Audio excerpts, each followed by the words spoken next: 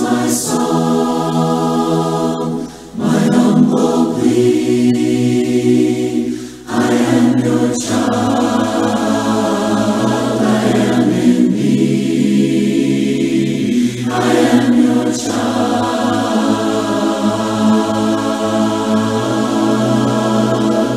I am in need.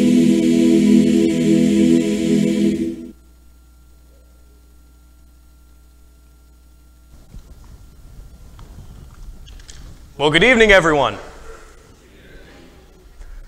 Well, last Teen Connections at Chandler Road, I was sitting down and Barrett walks up to me and I guess, as he said, he voluntold me that I'll be teaching tonight.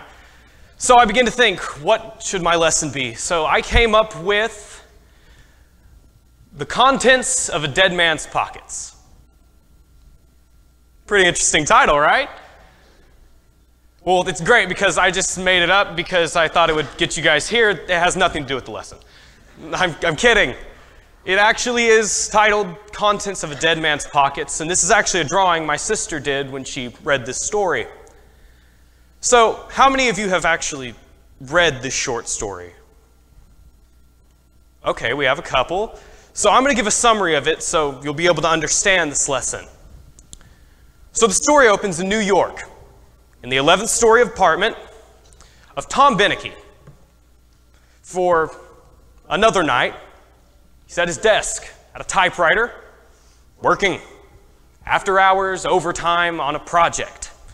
And his wife, Claire, is introduced. She's about to go to the theater, and Tom, once again, isn't. He's not going with her. Now, on Tom's desk, there's a lot of papers, a whole lot of papers, but one specific paper is very, very important to Tom. It's a single yellow sheet of paper. Now, on this paper is months and months of research. Tom works for marketing for a grocery store, and he has months and months of work on a display that's going to get him a promotion. That's going to make him the boy wizard of wholesale groceries. So, Claire walks out the door. She goes to the theater, and as she walks out the door, a draft blows through, moving the papers on Tom's desk. Now, as the draft blows through, the yellow sheet of paper flies out the open window.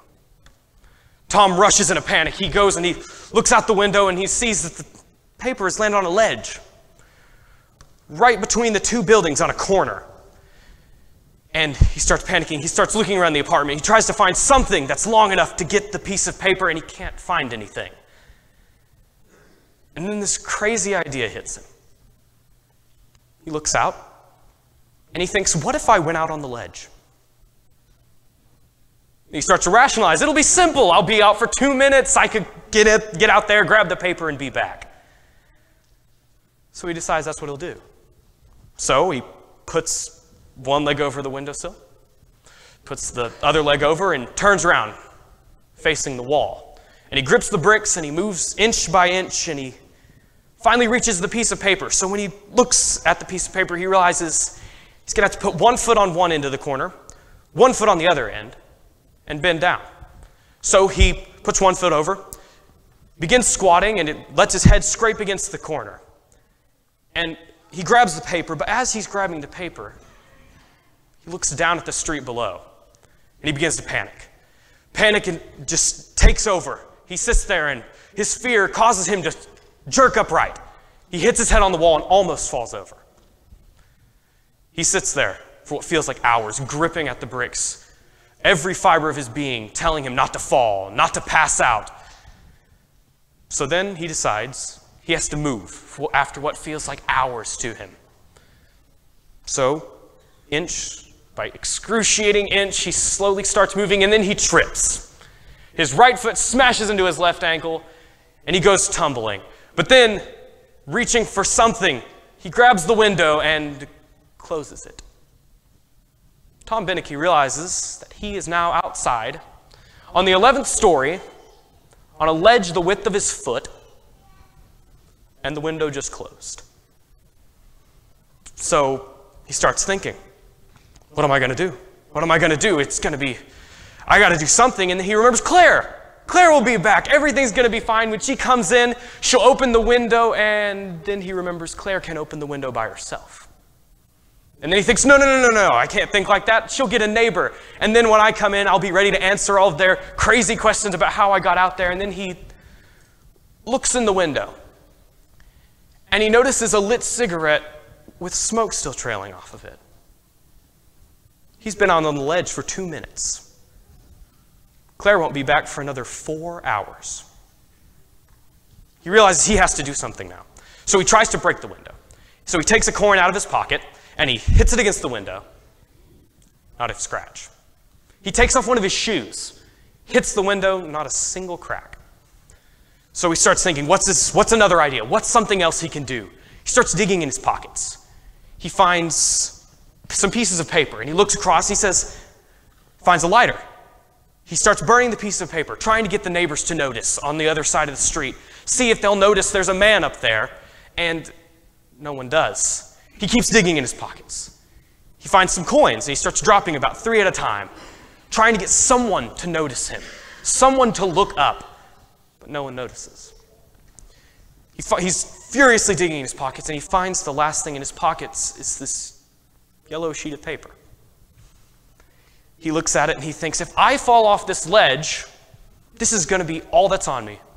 So no one will be able to identify the body for a while, and all they'll know about me is this yellow sheet of paper with a bunch of scribbles on it that no one can even read. Wouldn't mean anything. The contents of a dead man's pockets.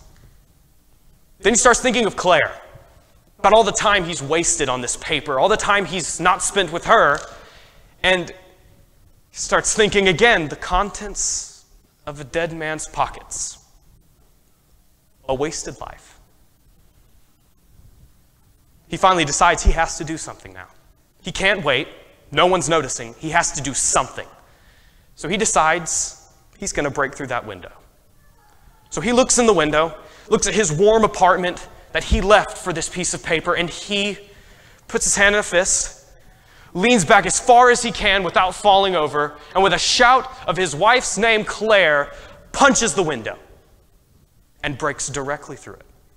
He rolls into his apartment and, without even thinking, jumps up, runs to grab his coat and hat to go find Claire at the theater. But as he opens the door, a draft blows through, and the yellow sheet of paper he set on his desk goes blowing out the glassless window. Tom looks, laughs, and walks out. That's the end of the story. But I think there's 5 lessons that we can learn for ourselves from Tom. The first of these being our priorities can be misplaced. So this is one of the more important parts of this because it's what gets him out on the ledge in the first place. So throughout this lesson, I'm going to be taking what Tom did or didn't do, and I'll be applying it to us spiritually. So Tom, he was working extra hours, not on a project which was due. In the story, it says it was not actually true that he had to work tonight, though he very much wanted to. This was his own project, unannounced as yet in his office, and it could be postponed. Also, he focused on advancement. He wanted to be the boy wizard of wholesale groceries, and he wanted to get a promotion. That's what he wanted, what would help him. And he chose work over spending time with Claire. Now, how does this apply to us spiritually? Well, the bottom line of all of these is selfishness. So, with us, it can be activities, technology, anything like that, things that'll satisfy us. What makes me feel good? Doesn't really matter what anyone else thinks. And we set ourselves over meaningful relationships. Now, in the Bible, there's a couple examples of this. The first one is the rich man in Luke 12:16 through 21. Now, the rich man, he's very prosperous, has a lot of barns, and he decides, I'm going to tear down those barns, and I'm going to build bigger barns because I'm important, and that's what's going to make me happy. But this is what God has to say about that. But God said to him, "Fool, this night your soul is required of you, and the things you have prepared, whose will they be? So is the one who lays up treasure for himself and is not rich toward God." Another example would be Martha in Luke 10, 38 through 42. Martha, in this story, Mary and Martha, they have Jesus over at their house. And Martha is so obsessed with getting everything right, making the house look perfect, and Mary is just sitting at Jesus' feet while he talks. And Martha asks Jesus, but Martha was distracted with much serving, and she went up to him and said, "Lord, do you not care that my sister has left me to serve alone? Tell her then to help me." But the Lord answered her, "Martha, Martha, you are anxious and troubled about many things, but one thing is necessary. Mary has chosen the good portion, which will not be taken away from her." Martha found herself trying to serve the man, but not trying to serve the Messiah. A final example of someone with misplaced priorities would be Solomon in Ecclesiastes. And most of us know Solomon's great experiment, where he tried to live life without God. He was going to find something that made him happy without God. So in Ecclesiastes 2, 22 through 23, what has a man from all the toil and striving of heart with which he toils beneath the sun? For all his days are full of sorrow, and his work is a vexation. Even in the night his heart does not rest. This also is vanity. Solomon searched. He searched for anything under the sun. And all of those priorities that even we can have that are under the sun, as he says, are all vanity. So what can we do about these misplaced priorities? There's several verses that describe what we can do. Jesus' instruction in Matthew 6:33. But seek first the kingdom of God and his righteousness, and all these things will be added to you. Paul's advice in Colossians 3:2. Set your mind on things that are above, not on things that are on earth.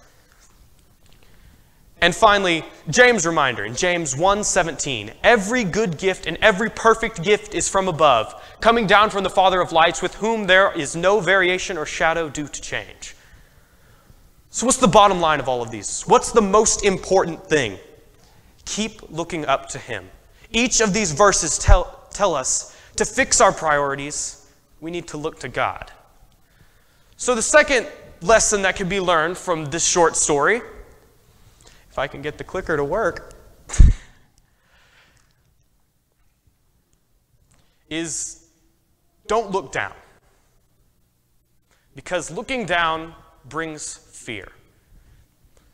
Tom looked down, we find out. At the same instant he saw between his legs and far below, Lexington Avenue stretched out for miles ahead. And a violent, instantaneous explosion of absolute terror roared through him. For the motionless instant, he saw himself externally bent practically double, balanced on this narrow ledge, nearly half his body projecting out above the street far below. And he began to tremble violently, panic flaring through his mind and muscles, and he felt the blood rush from the surface of his skin. Fear took control of Tom when he looked down. Oh, went a little too far. A fragment of his mind raised his body in a spasmodic jerk to an upright position again, but so violently that his head scraped hard against the wall, bouncing off it, and his body swayed outward to the knife edge of balance, and he very nearly plunged backward and fell. So, don't look down. There are times in life when we are going to be on the ledge. I don't know what the ledge would be for you. There's many ways that things can be a ledge in our life. But in these moments, we need to avoid looking down, because fear can paralyze and fear can cause us to fall. And never forget, this is the most important thing, is never forget that even on the ledge, in the dark, 11 stories off the ground, you are not alone. Where shall I go from your spirit? Or where shall I flee from your presence? If I ascend to heaven, you are there. If I make my bed in Sheol, you are there. If I take the wings of the morning and dwell in the uttermost parts of the sea, even there your hand shall lead me, and your right hand shall hold me. Psalm 139, 7 through 9.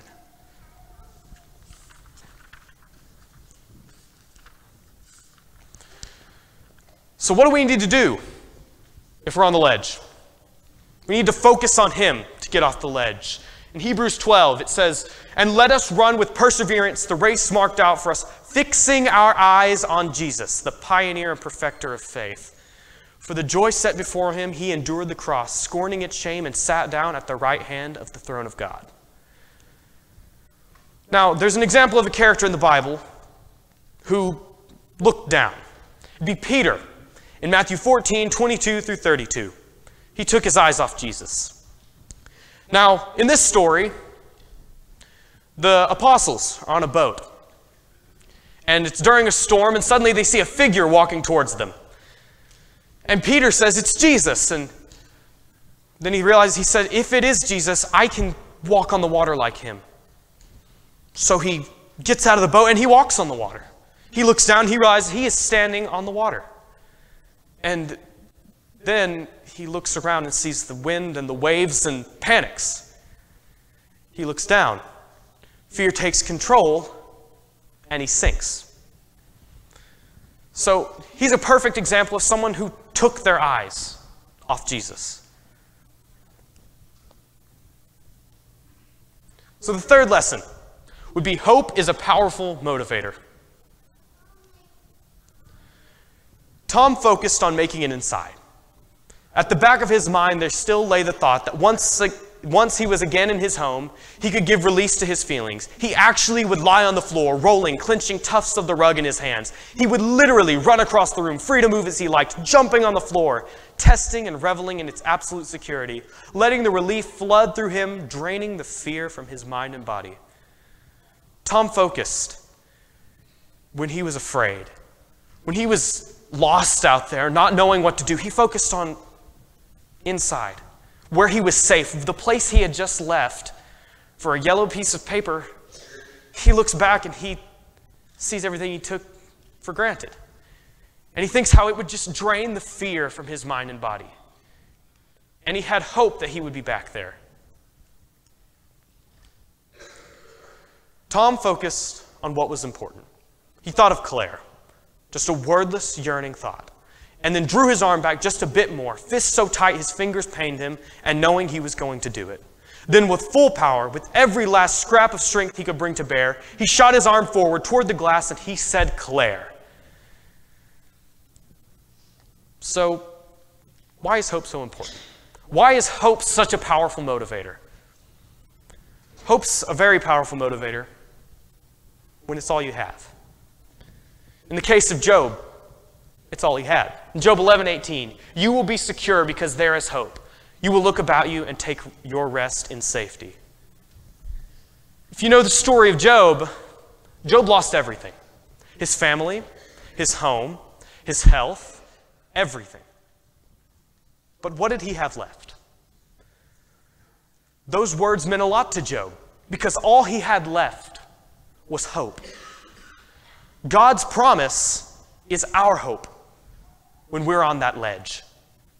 Whatever that ledge is for us, God's promise is the hope that we can get out of it. In 1 Corinthians 13:13, "And now these three remain, faith, hope, and love, but the greatest of these is love." Now, this verse is usually used to talk about love. But you notice in this verse, right next to love, right next to the greatest of those, is hope. God stresses the importance on hope in this verse.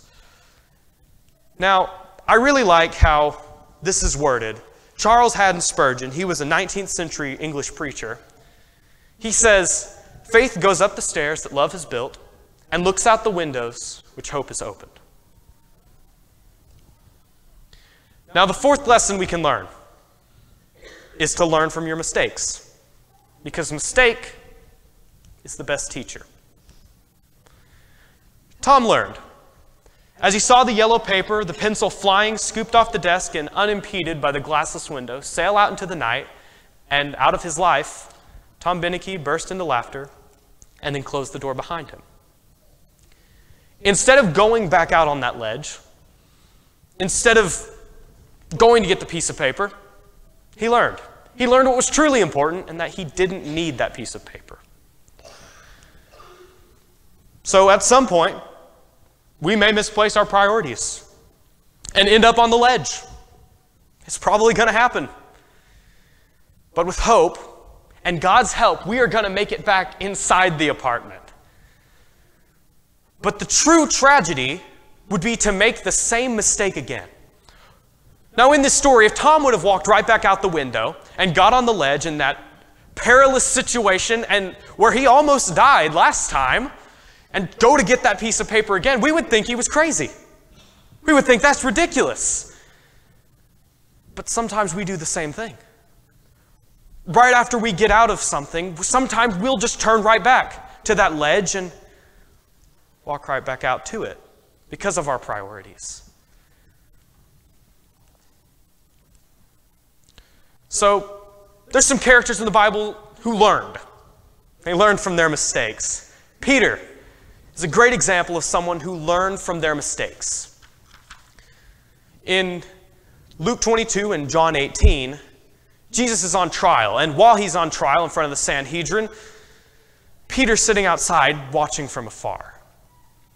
People begin to notice him and say, "Hey, didn't you follow him, the one on trial? Weren't you one of his apostles?" And he says, No, that wasn't me. And he does this 3 times. And then he realizes, as Jesus told him, that he just denied him 3 times. And he feels horrible about it. And he learns from his mistakes. He becomes a bold preacher of the gospel, gives the gospel speech at Pentecost. And he stands up to the Jewish rulers and said, "You can kill us, and we will not stop talking about Jesus." Another person who learned was the prodigal son in Luke 15, 11 through 32. In the story of the prodigal son, he goes to his father, tells him, "I want my inheritance. You're not even gone yet, but I want all the money that you owe me." Basically what he says to him. And he takes all that money, goes to a foreign country, and wastes all of it. Ends up in a pig pen, eating the slop that the pigs are eating. And he learns. He realizes his mistakes, and he learns, and it gets him out of that pig pen. He goes back to his father, expecting nothing, but his father takes him up with his arms and loves him just like he did.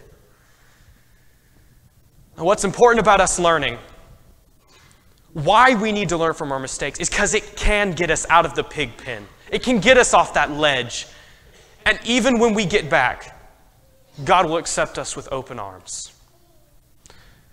Now, the 5th point is not only just a point, but also a question and a challenge. What are the contents of your pocket? In Tom's case, it occurred to him, irrelevantly, that his death on the sidewalk would be an eternal mystery. The window closed. Why, how, and from where could he have fallen? No one would be able to identify his body for a time. Either the thought was somehow unbearable and increased his fear. All they'd find in his pockets would be the yellow sheet. Contents of the dead man's pockets, he thought. 1 sheet of paper bearing penciled notations. Incomprehensible. He thought of all the evenings he had spent away from her, thinking of Claire in this situation, working, and he regretted them. He thought wonderingly of his fierce ambition, of the direction his life had taken. He thought of the hours he'd spent by himself, filling the yellow sheet that had brought him out here. Contents of the dead man's pockets, he thought with sudden fierce anger. A wasted life. Now, what's in your pocket? Now, literally, I assume all of you have a phone in your pocket. Or at least I hope it's in your pocket, and I'm not so boring you've been on it this whole time. But what would your phone say about you? If somebody opened your phone and just saw your lock screen, what would it say about you? And the horrible thought of, what does your phone say about you if somebody could get into it completely, has full access? What would your phone say about you? What would they know? Who would you be to them? Now, in a figurative sense, what is your focus? What's important to you? What's that priority? And what is your legacy? And I know that probably sounds like a more for the people in the back kind of question, but think about it. Think about it. Right now, you're making your legacy. Every single person here, right now, is making their legacy. Everything you do, people are watching. So what is your legacy?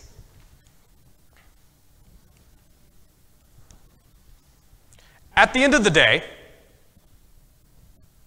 what is most important to you? Is it a sport you play? Is it an activity you're in? What is it? Or is it Jesus, the pioneer and perfecter of our faith? So, the contents of the dead man's pocket. What can we learn? First, our priorities can be misplaced. Second, don't look down. Third, hope is a powerful motivator. Fourth, learn from your mistakes. And fifth is my challenge to you. What's in your pocket? Because sometimes in that misplaced priority, find yourself with a yellow sheet of paper. And this is everything about you. This is your life's work, you feel like. And if you realize it's one of those misplaced priorities, it's one of those things that's in the way of God, sometimes you just need to let the wind take it and let it go. And focus on God. Thank you.